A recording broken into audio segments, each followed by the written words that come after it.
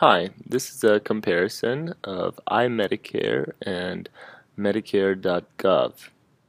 Here I'm on Medicare.gov and I clicked on Find Health and Drug Plans to try to do a new search.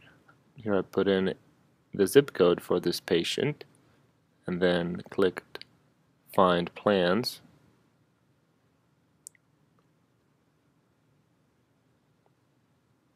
Page is just taking a little bit to load. Now it'll ask for the county. For the zip code, click Continue. You're probably very familiar with the website and the process, but just start this up to get an idea and then go into how iMedicare does it. Here, the subsidy question, in order to speed it up, I just chose original Medicare and I don't know, just to get the process moving even faster than it normally would. And now it takes us to where we start adding the drugs for this patient's drug list. Here we have the first drug is finasteride, which I start typing and it tries to autocomplete. Then I click Find My Drug.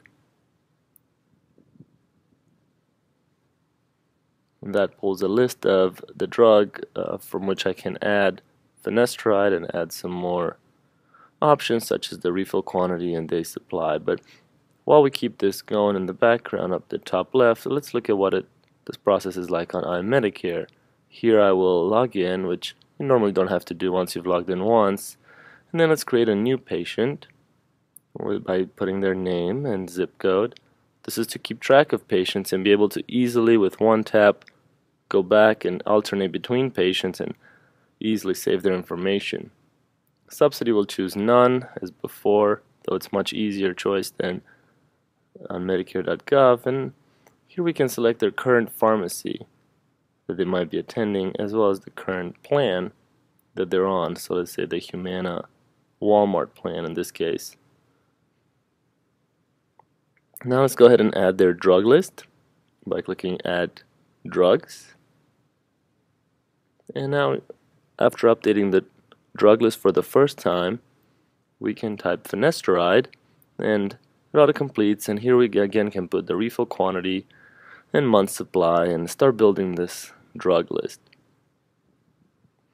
As we select the drugs, we can add not only the refill quantity and month supply, but also the quantity per dose, frequency, and some additional instructions that you may want to keep track of for this patient. We also add the refill start and end dates.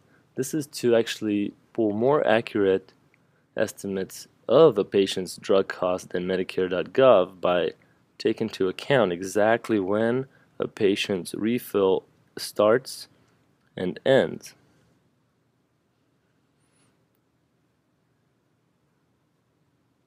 I just have a few more drugs to add here to make it a realistic patient drug list. As you see, we're just adding our fourth drug, and we've already surpassed the Medicare.gov plan finder on the top left.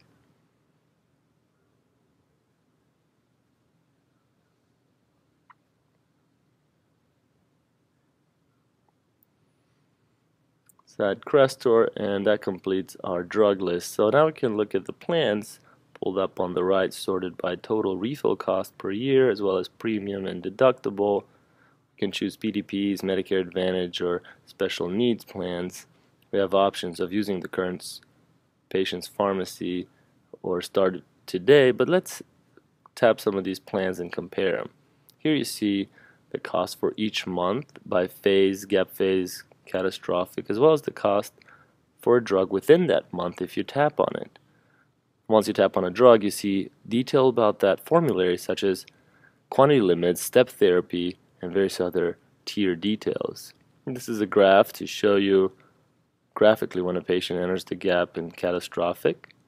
And you can then print this or email it to yourself or the patient with the same monthly costs and yearly cost and patient information so that the patient may go ahead and enroll. So we sent that email and we are done with this comparison on iMedicare, whereas on Medicare.gov, at the same time as we were doing this, we continued it, and we just barely finished entering our drug list and now had trouble searching for the pharmacy.